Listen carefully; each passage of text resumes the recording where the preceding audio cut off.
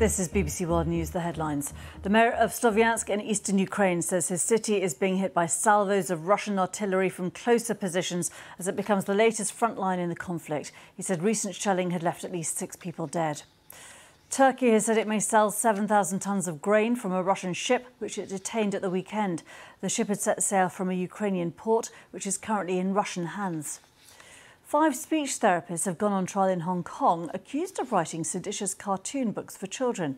Officials said they were intended to stir up hatred amongst young people against the authorities. About 50,000 people have been urged to evacuate their homes as floods hit Australia's largest city for the 3rd time this year.